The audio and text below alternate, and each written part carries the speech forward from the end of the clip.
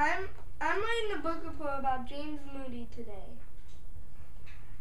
I'm writing you today because you are my hero. You never gave up. When you were a young boy and your mom found out you were deaf in one ear, you never gave up on your passion for music.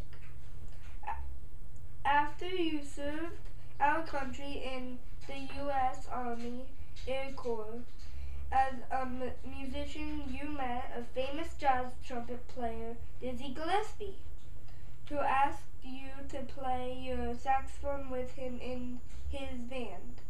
This opportunity allowed you to travel the world and see how other people lived.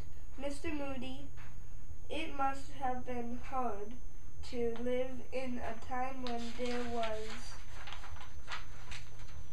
racism. I cannot imagine how it would feel to be judged by your skin color instead of your character.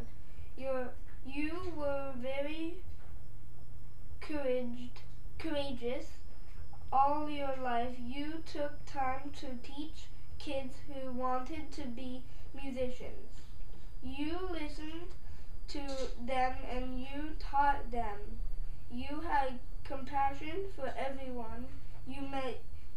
You gave everyone respect regardless of how they treated you. You will always be my hero.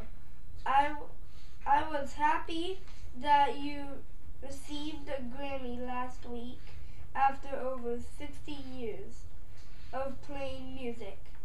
You deserved it. Warm regards, Ryan McGowan. Yay!